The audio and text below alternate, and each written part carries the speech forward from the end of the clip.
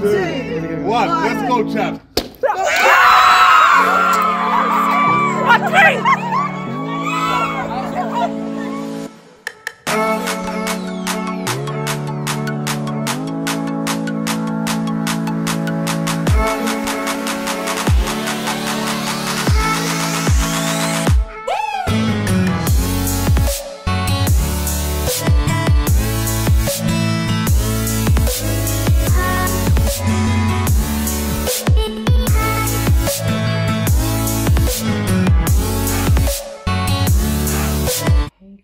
Welcome back to my YouTube channel.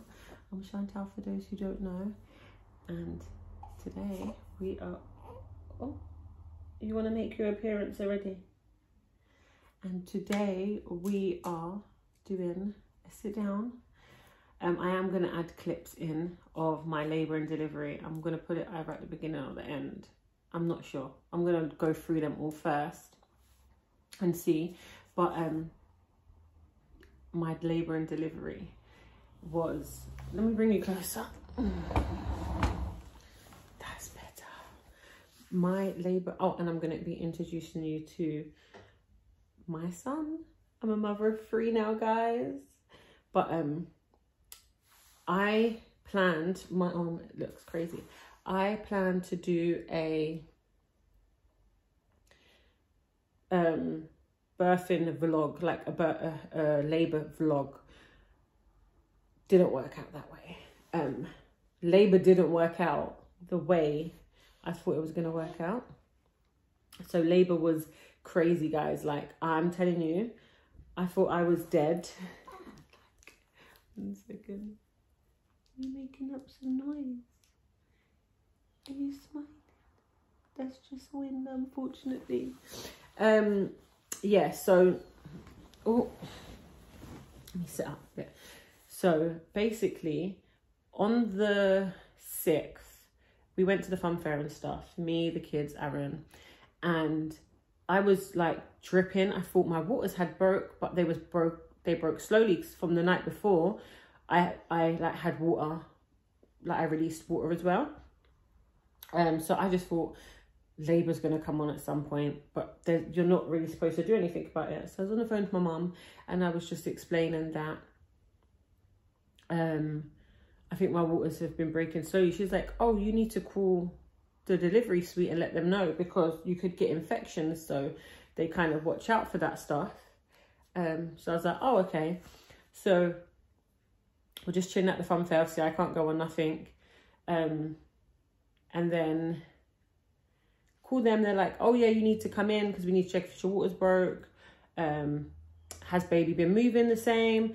I'm like, no, he's had limited movements, but obviously I thought that was when you're going into labour, they don't move as much. I don't know, I've had kids, but that's what I always thought, they like stiffen up because they're coming through preparing.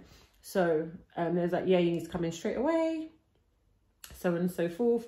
So I was like, oh, okay. So I just like to Aaron, oh, I'm going to run to the hospital. Do you want to stay at the fun fair with the kids and walk home, or should I drop you home? Because I had to go home anyway to get my notes and my hospital bags. No, did I get my hospital bags? No, I didn't get my hospital bags because I didn't think anything of it. I just thought, oh, they're going to just check. So I'm in there, they're like, oh no, your waters haven't broke, but we're worried that with the limited movements from baby, because obviously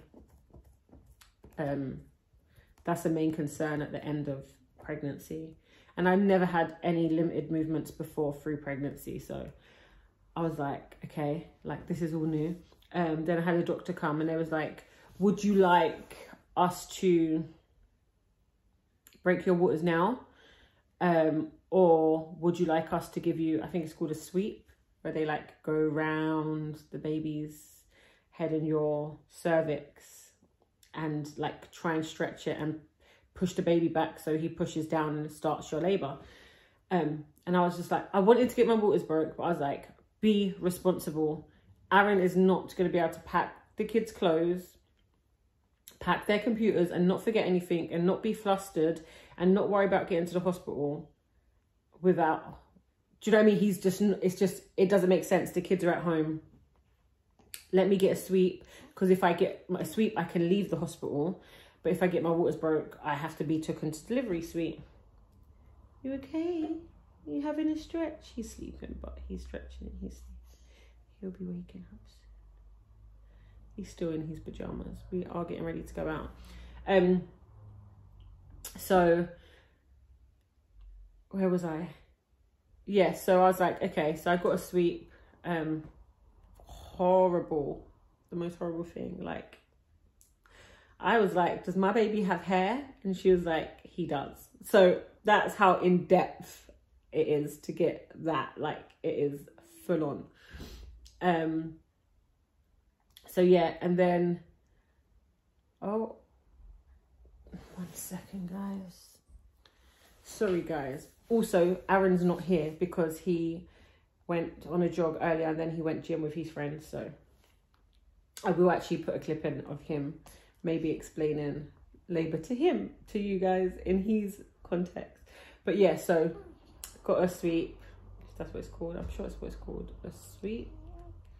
Anyway, left, packed up the boys' stuff, took the boys and my sister to my mum's house. We drove down there because we was like, we might as well. Like, I'm not contracting yet. Just didn't think nothing of it. And then they said, if I get a sweep, I'll come back in at 11 o'clock. You okay? Oh, you okay? Sorry, guys. Oh! Oh, whoa, whoa, whoa, whoa. Oh, whoa, whoa. Oh. Yeah. So I took the kids to my mum's. We got back kind of late because we dropped them there like after 9. She was like, we don't want to take them straight away because my mum, we only had them 2 days, like them and my sister's back for 2 days, and then obviously we're bringing them back. So yeah, anyway, meant to be at the hospital for 11, but if there's really limited movements, they just said call up and come in. So about 8:30 when I woke up, obviously I hadn't slept much because I was trying to make sure he's moving, and I just called them and I was like, his movements haven't really changed. They was like, okay, come in now. So I was like to Aaron, because you have to go triage and you have to be like, you have to go through a process before you be put in delivery, which Aaron's not allowed in the hospital until you move to a ward or you move to the delivery suite. So I was like, Aaron, I'm going to go, you just sleep. And then when you're allowed at the hospital, I will call you to come to the hospital. And then, because the hospital's so close, so I was like, you can just walk to the hospital. And I'll drive down, whatever. So I got to hospital for 9 o'clock. And then I was put on the monitor for so long. Then I got moved to a ward because there was 2 people in front of me to get their waters broke. So they needed to be put on delivery suite first. Yeah, great. So we're sitting. Then I get put on a ward. No, I get put on I get put in the birthing suite, like a room there that I can just, you know, chill. So then obviously I call Aaron. Aaron comes up, brings me some food, whatever. We are there in that room from, and I keep being put on the monitor, but we're there in that room from, I was in there before 11 until 6 at night. My waters hadn't been broken, nothing. It just didn't make sense. So I was just like, can I just go home at this point? Because I'm not being monitored. I'm being monitored every 6 hours or whatever. So why am I still here? Oh my God, look, I got white under my arm, just the deodorant. Anyway, we go to, and he's doing fine on the monitor when he was on the monitor in that room. So anyway, by like 6 o'clock, I think it was, we get put down to delivery suite, and Aaron's mum's there at this point. And then baby wants to start. Oh my God, I don't know what he was doing, but he was like, he had really increased heart rates, but he wasn't spiking down. So they was worried that he was spiking, but down, and it should have been. So his heart rate stayed at 160 and started spiking down, where it should have stayed at 140 and spiked up to 160. So they was worried. So I couldn't have my waters broke because I couldn't have my waters broke because he was too high. And then he went down to 140 and just sat there. So they thought he was sleeping, but to make sure, because he wasn't having no spikes up, we had to wait. It was a whole process. Then by like 9:10, I got my waters broke. 4 hours of little contractions, but nothing big. And they're coming once every 10 minutes. So I had to then be put on hormones, which I should have listened, guys. The woman sat me down and she said, listen, you're going to be put on hormones and we need to have this conversation. She's like, because this is really intense, really fast. And, you know, we want to talk to you about an epidural. And I'm like, oh, if it comes to it, and I need it, but I don't think I need it. I've had 2 kids, never had an epidural before. This and that. Confidence high. Be put on this strip at 1 o'clock in the morning. Guys, these contractions was coming through every 90 seconds. They was lasting, I think, 90 seconds. It was intense. It was so bad. But at first it was like, I can live with it. But then baby started spiking. I got high. I started getting high blood pressure. And my pulse and stuff was high, which indicated then I had an infection. But I just remember just dragging myself around this room and just Aaron just in utter shock. And Aaron was just worried for hours. And then I was like, okay, I need Pethidine, because they said, do you want epidural? And I was like, how long is the epidural going to take? They're like, the man's not going to be here for half an hour. So I was like, give me Pethidine. I don't need an epidural. I need it now. So gave me Pethidine. And that didn't work. It made me so drowsy, guys. And I'm like doped out, but I'm still in pain. But I can't scream for the pain that I'm in because I'm so drowsy. So I just feel like it was horrible. And then I just remember like this brutal labor. I'm in the shower at one point because I didn't have a bath in my room because I had to keep the monitors on me. And I could not move and I can't get the gas in air. And Aaron is just rubbing my back, bless him. I just feel sorry for him at this point because he is in utter shock and just worried and asking the doctor so many questions to worry about my pain. I'm in the shower, can't move. They're saying I need to get back on the bed because the baby's heart rate is deteriorating basically and going up, and they can't monitor it properly because the monitor keeps moving. So I've tried to get back in the bed, guys. Then I started bleeding everywhere. So Aaron, I can't see properly, and all I can see is Aaron's feet. Every time I'm looking for Aaron, I just see his feet. And he's just saying, check her, she's bleeding, she's bleeding, she's bleeding. Like, I just remember her, is she okay? She's bleeding. He honestly thought I was going to die. Like, he even says now, like, he thought I was going to die. Like, he will literally cry about it. It was that bad.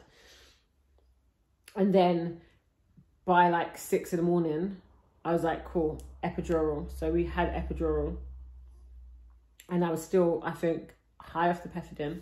So now I have to sit up. Oh, I've knocked the camera. I had to sit up like this in the bed. So my legs was down, like they put the head of the bed up and then the legs of the bed down. So I'm literally sitting in the bed like I'm on a chair. I've been strapped to this monitor for like 11 hours. And I'm just drowsy. And I remember keep coming out of this drowse. And I've got like 5, 6 doctors in my room, guys.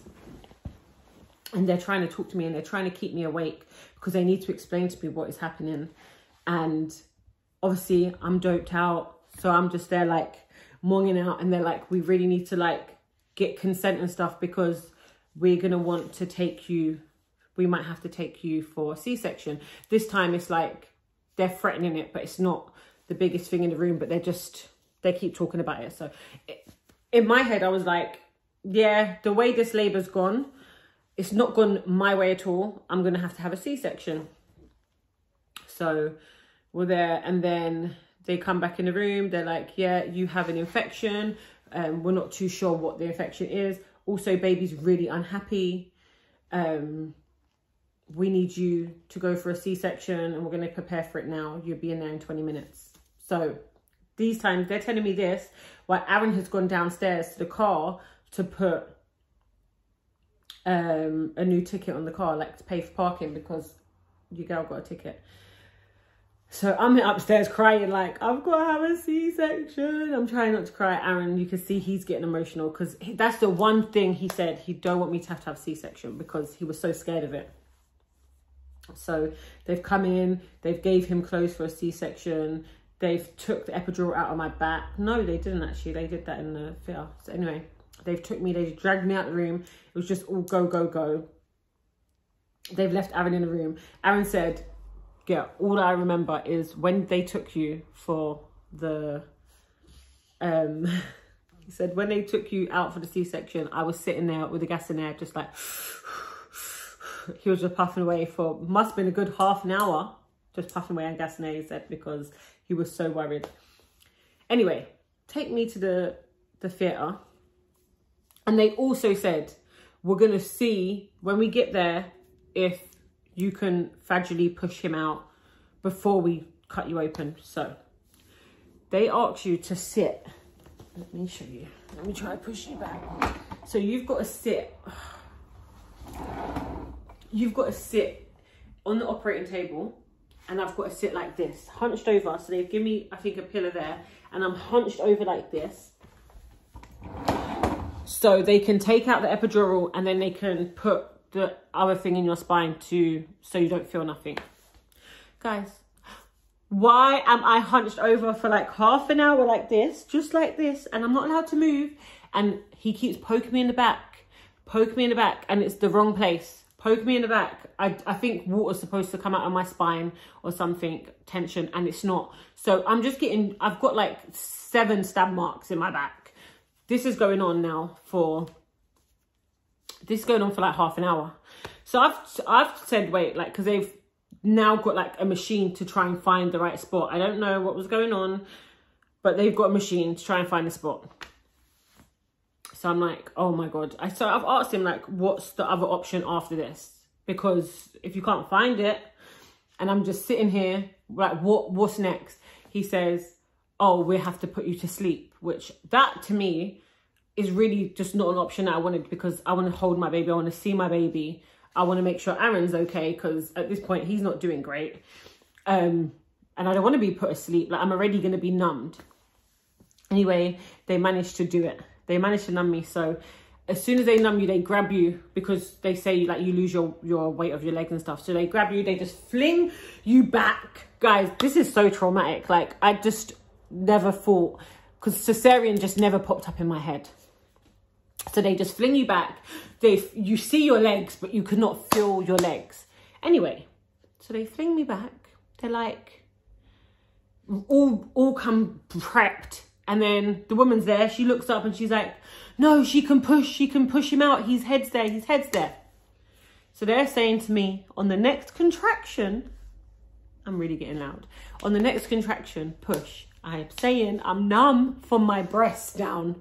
I can't feel a contraction. So they're like, we're going to tell you when you have a contraction and you have to push. But push, how do you push into your core basically without not feeling anything? But I know I don't want to get cut open. So when they say push, I push. When they say pant, when they say stop, I stopped. All I remember is push, like my life depended on it. Like, they told me stop pushing. Like, I didn't have to take a breath and push again. No, I pushed like my life depended on it. On the operating table, this is, guys, with all the lights and, oh, it was horrible. So then obviously they cut me, pushed, got forceps, but obviously I kept pushing. They said pant, got him out. And I remember them throwing him on me, but I could barely feel anything. Like, I could only feel my hands, but they was even tingly. And yeah, he was amazing. And Aaron's there, like, oh my God, he's got a full head of hair. He's got big feet. Like, we was just so happy that I didn't have to have the C-section, obviously, even though it was still traumatic. And I'm still numb from a C-section, which I didn't have, but didn't have to have it. Couple stitches, and then I remember us just going back to the room, and I'm just there numb. I can't move. I'm just sitting up, but my body can't move. And yeah, we had him. And then we had to stay in hospital for the night because obviously I had high blood pressure. They wanted to check he was okay. That was a horrible night, guys. And then he was latching and everything. It was great. Then they discharged him, but they didn't want to discharge me. But I was just like, as soon as they discharge him, I'm discharging myself because I'm not staying in this hospital with this baby one more night. So we discharged ourselves and went home. But I had him on the 8th. I don't know if I added all them dates because I've been talking and I really don't know. But yeah, I am going to put some clips in somewhere. But let's introduce you to him even though he's asleep. But we have to wake up and get him ready because he needs a bottle before we go out anyway. So we're going to go down to the shops today. Baby. He's not prepared for this video, if I'll be honest, because he's still in his pajamas because we had the health visitors come today twice because he has a bit of jaundice from... Hello, guys. This is... Oh, this is baby Ovid. You say hello. And this is his full head of hair. Good boy. We was trying to get that one earlier for ages and you only give us little one. Ooh. This is his big hands. You see how long his fingers are, guys? This is little baby Ovid. Let me show you his feet. He got his heel pricked today as well. And this is his long foot. All I remember seeing when they put him on me is his long feet and his long, like his big feet and his big hands. And I was like, he's got loads of hair and big feet and big hands. But his colour's starting to come in now. Baby, should we wake up? No? Hello? Hello? Are you going to open your eyes? Are you going to open your eyes for the world? Oh, you're looking for food already. Are you going to open your eyes? No? No? No? Are you going to open your eyes for us? Are you going to open your eyes? Are you going to open your eyes? Oh. Oh. Oh. Oh, he wants food, guys. But yeah, this is Ovid Wild Wickham. Yes. And that's Daddy chose that whole name. Yes. Yes, basically. Ovid is Aaron's dad's name. So we thought we'd take Aaron's dad's name. Because see, Aaron's dad played a big part in Aaron's life. So I thought it'd be nice as it's Aaron's firstborn. And then obviously we was going to go with Wickham. And then I remember we were saying something and we didn't have a middle name. And I was just like, Wild, because obviously Aaron's music name is Wild, whatever. And Aaron went with it. And then we just went with it because we was just like, Ovid Wild Wickham. It just goes so well. Yes. Yes. Yes, it does. So, welcome the new addition to our YouTube channel. I haven't vlogged this week, guys. It is Friday. I had him Sunday. So I'm going to start a fresh vlog Monday. So this will go out on Sunday. Then Monday I will actually try to be vlogging Monday through like I usually do. And then we'll be back on routine. But this week has been crazy because my body, I was breastfeeding and then I stopped. And then just my body is healing in just so different than it did last time. So I didn't expect, obviously, it to be so traumatic. So that's why we haven't vlogged and we didn't get a labour vlog. Did we? Did we? No, my baby. But yeah, anyway, guys, we're gonna go. Bye. Please follow, like and subscribe. No, please, yeah, I don't know, guys. Your girl's rusty. and we got to get him a bottle. So I need to go get him changed, fed, and out the house because we need to get in the car. So we, my baby. Bye guys. We'll see you on the next vlog. Yes, we will.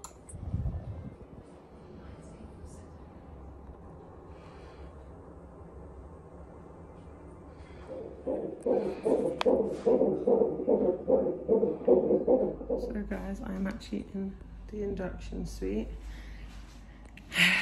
This is my little bathroom. Toilet's over there. I am getting, hopefully my waters are going to get broken. I'm not going to have to go on an induction. I'm not going to have the thing, the balloon thing. But 2 people are in front of me to get their waters broke. So I can't get on delivery suite right now. So as soon as there's a bed, so they're going to monitor me. And then once a bed comes available, they're going to take me down to delivery suite and then hopefully put my waters. Because I don't want the balloon thing, because I've passed that stage.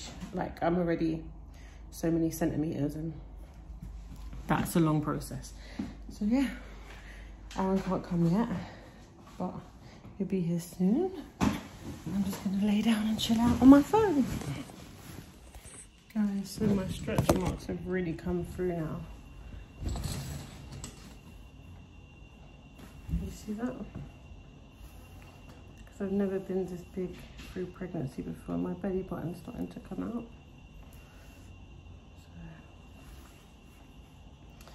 So, thank you, baby.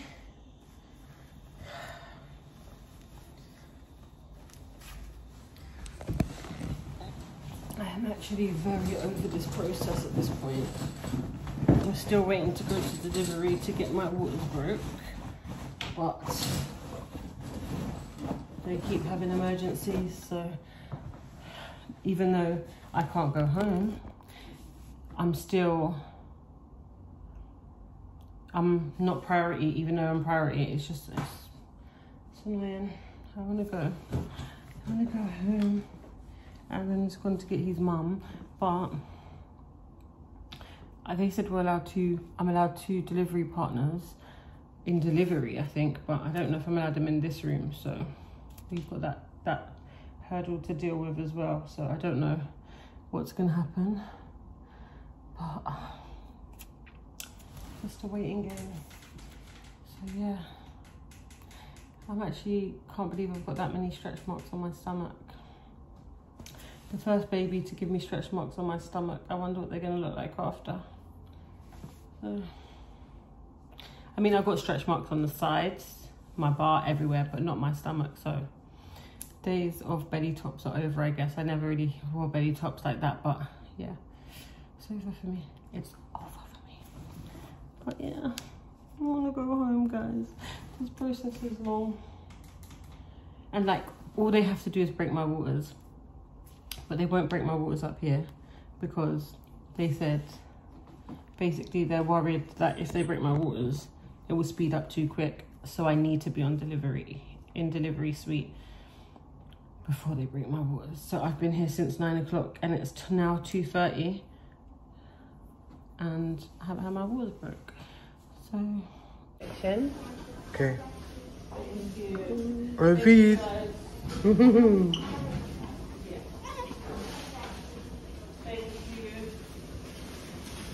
Are you okay with aspirin, ibuprofen, and Nurofen, that type of thing? Yeah.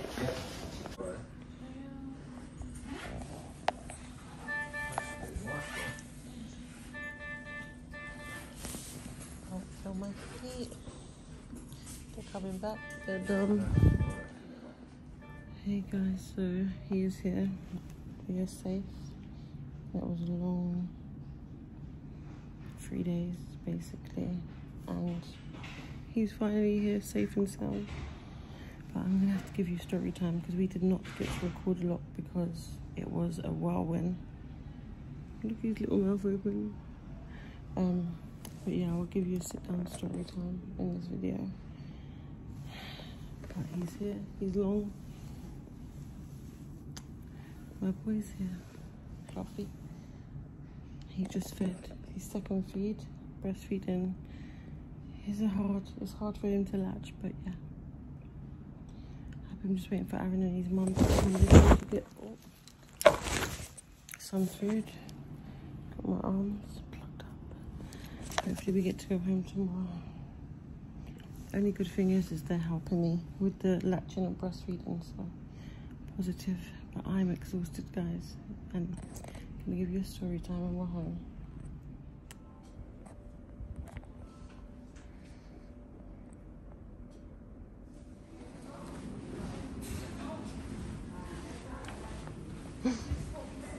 Home time.